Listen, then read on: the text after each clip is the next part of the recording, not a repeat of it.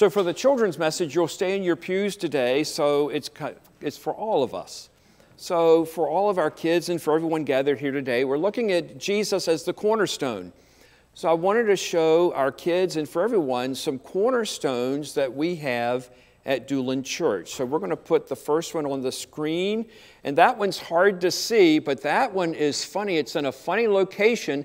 This is at the top near the roof line, and I looked in the Presbyterian church, they have theirs in the same location. So it must have been back in the post-Civil War that churches and all types of buildings had their cornerstones at the top. So this one says Doolan Methodist Church, and then it has May 30, 1869. So Doolan Church has got some age on it, and so it's 150, coming up 154 years. So that is one cornerstone that we have. And then we have a second cornerstone, if we can pull that one up. That's easier to read. Annexed to Doolan Church, that was September 9th, 1950.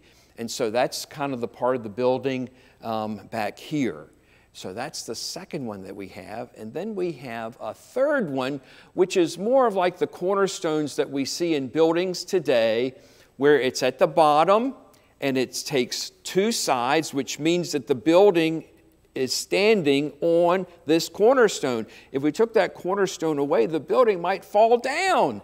So we have 1979 is when this part of the building was put together, was built. So cornerstones are very important. You see them all over the place. But at Doolan Church, how many do we have? 1, 2, everybody? 3. We have 3. So we want to make sure to get it right. So we're glad everybody's here today, and we'll pray, and we'll have Pastor Dave to pray, and you'll pray with me, all right? So let's try it together. Ready? Dear God, we thank you for Jesus, who is our cornerstone. Amen. All right, so thanks for being here today. We'll see you next week. All right, very good.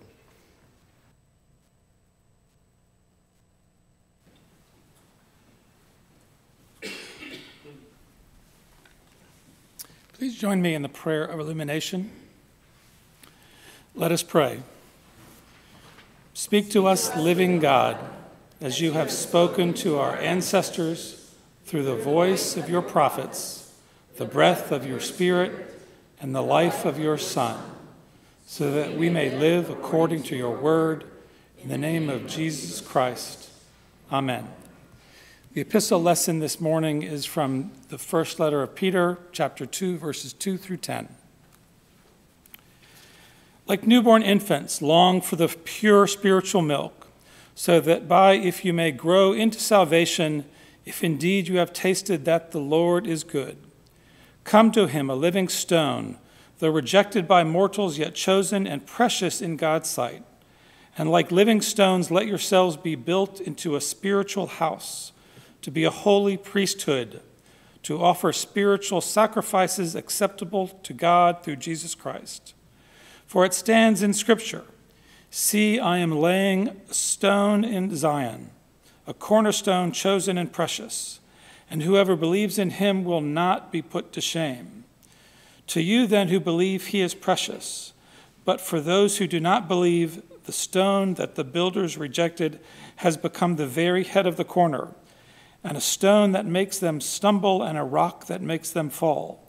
They stumble because they disobey the word, as they were destined to do. But you are a chosen race, a royal priesthood, a holy nation, God's own people, in order that you may proclaim the mighty acts of him who called you in out of darkness into his marvelous light. Once you were not a people, but now you are God's people. Once you had not received mercy, but now you have received mercy. The gospel lesson this morning is from the Gospel of John, chapter 14, verses 1 through 14. Please rise as you are able for the reading of the gospel. Do not let your hearts be troubled. Believe in God, believe also in me. In my Father's house there are many dwelling places. If it were not so, would I have told you that I go to prepare a place for you? And if I go and prepare a place for you, I will come again and will take you to myself, so that where I am, there you may be also. And you know the way to the place where I am going. Thomas said to him, Lord, we do not know where you are going. How can we know the way? Jesus said to him, I am the way and the truth and the life. No one comes to the Father except through me. If you know me, you will know my Father also. For now on you do know him and have seen him. Philip said to him, Lord, show us the Father, and we will be satisfied. Jesus said to him, Have I been with you all this time, Philip, and you still do not know me? Whoever has seen me has seen the Father. How can you say, Show us the Father? Do you not believe that I am in the Father and the Father is in me? The words that I say to you, I do not speak on my own, but the Father who dwells in me does his works. Believe me that I am in the Father and the Father is in me. But if you do not, then believe me because of the works themselves. Very truly I tell you, the one who believes in me will also do the works that I do, and in fact will do greater works than these, because I am going to the Father. I will do whatever you ask in my name, so that the Father may be glorified in the Son. If in my name you ask me for anything, I will do it. This is the word of God for the people of God. Thanks be to God. You may be seated. Thank you, Chapman.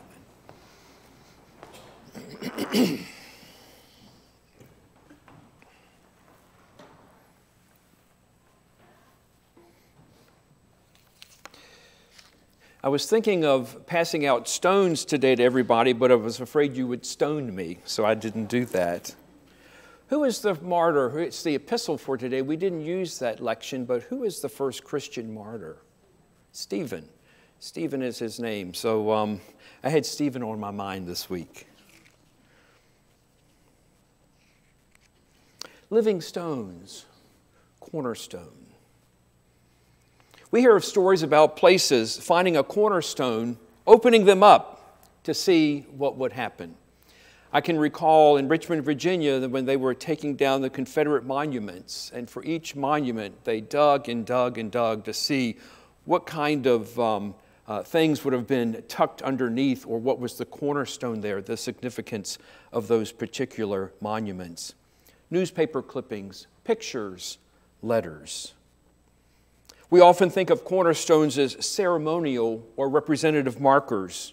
Banks, churches, courthouses, museums. Many buildings have engraved stones that marks the name of the edifice and the date of its construction.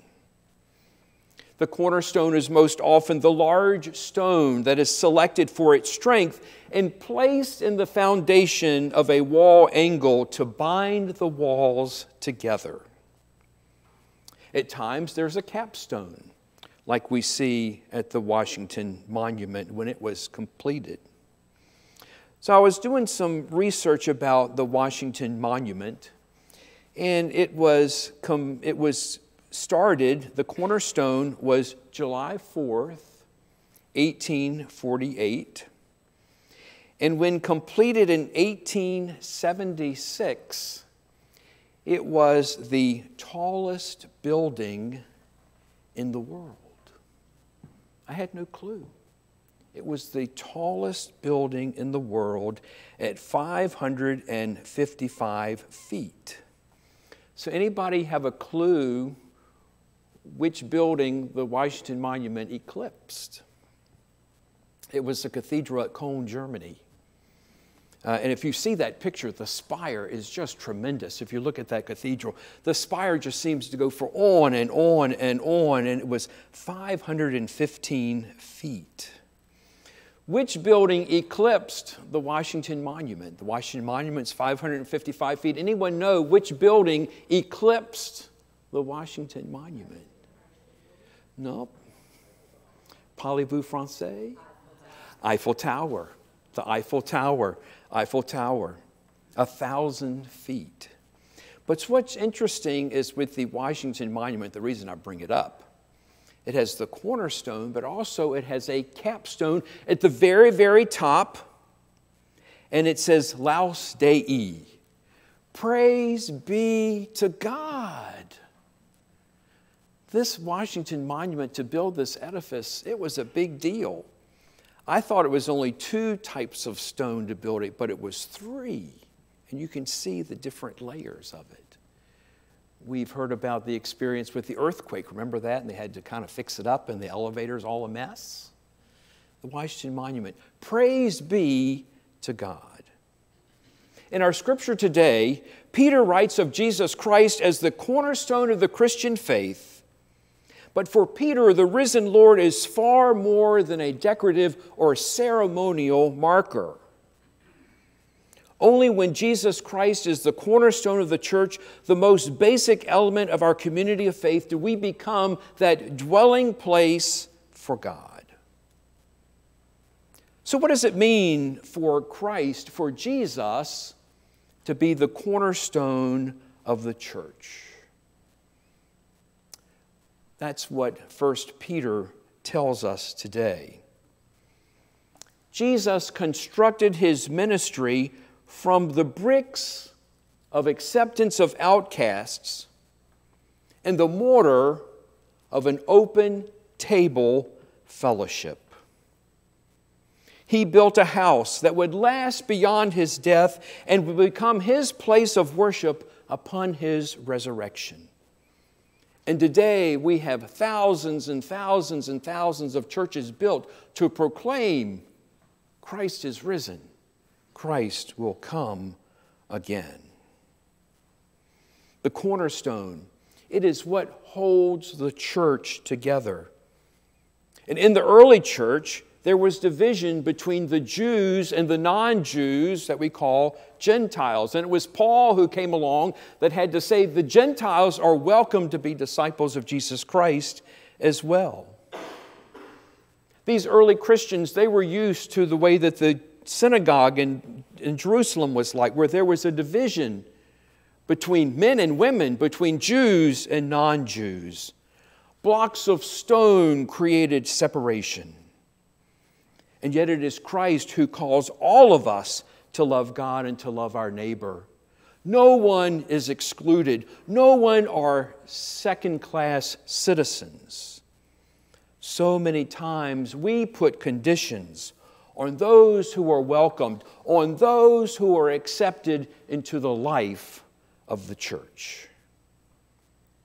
Unfortunately, in our Christian history, in our church in America, we know that there has been division in the church. People with their own agendas and judgments rather than that of Jesus Christ to love God and to love neighbor as thyself.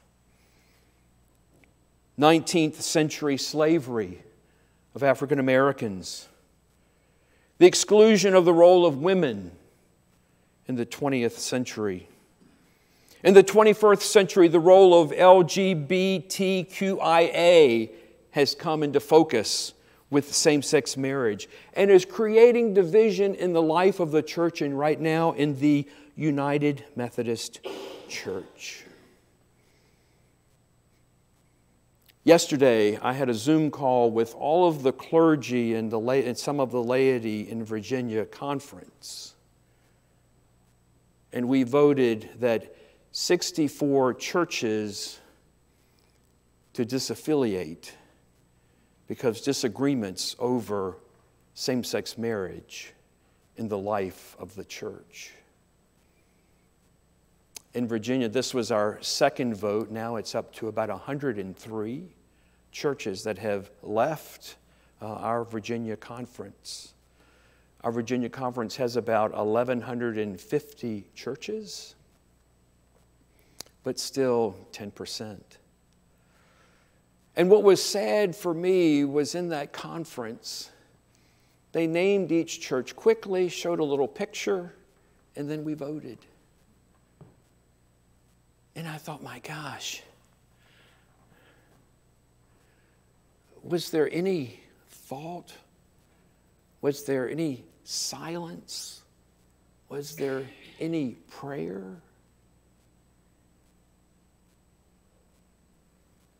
People just wanted to take that vote and get out. And it was done. And I just sat in my office chair here in silence. The bishop that led this event, in the end, he offered a prayer and he wept. To see our church, you look at Texas, nearly half the churches in Texas, United Methodist, have left. North Carolina is hollowed out. The South is gone. But many remain, and we carry on. But what a predicament we are in. And for all of us, especially as pastors like me, who have given our life to the church, to see it just split apart.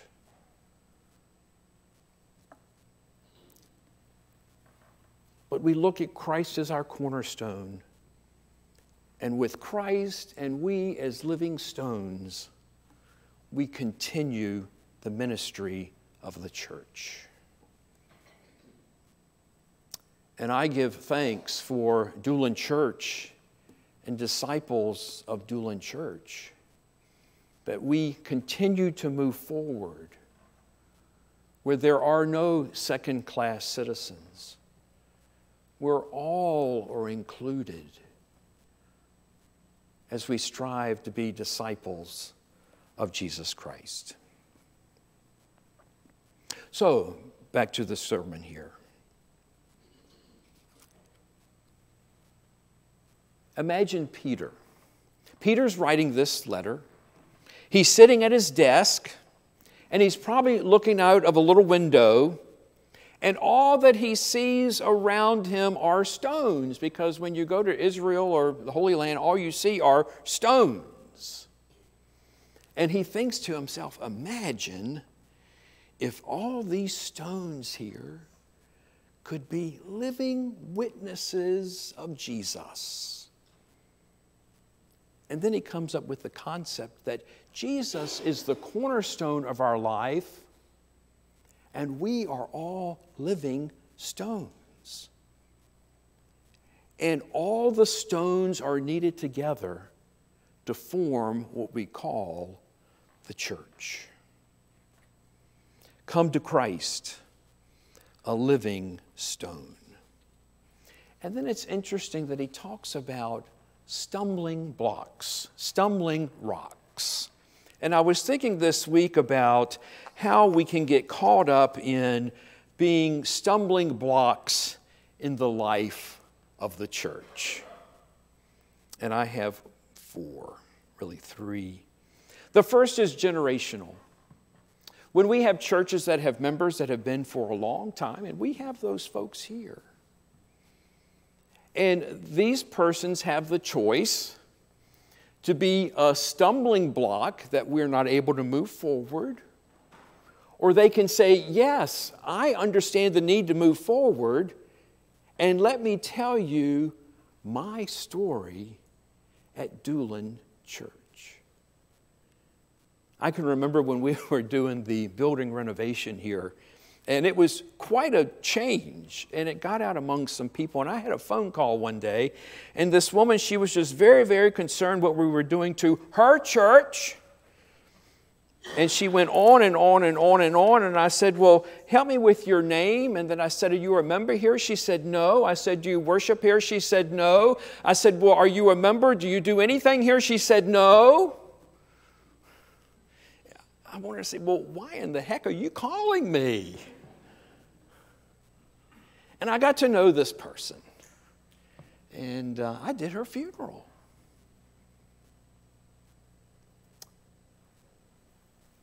Through my conversation with her, she became less of a stumbling block and acceptance. Another one is what I call confrontational. I'll be back once you're gone. We've had that where some people get upset, they leave until something else happens. And I've learned the need for reconciliation, conversation, and love.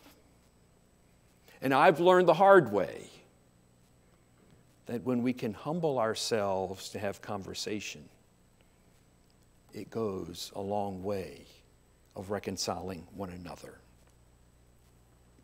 The third is what I call recreational. When I have time, I'll go to church. And it's interesting that as we have moved out of COVID, I have seen the routine of families of almost back to normal, if not more action-packed in their days.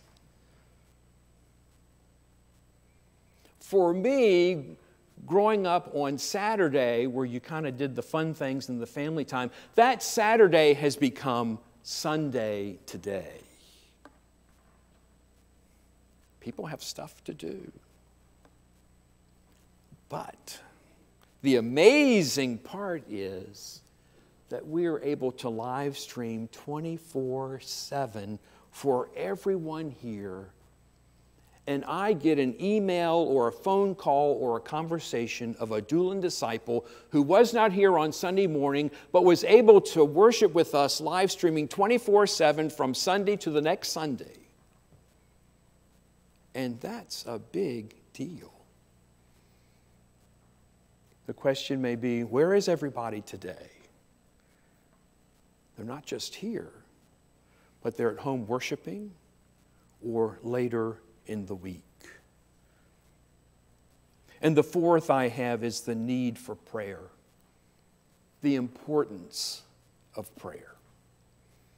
Prayer is what holds us together as a community of faith.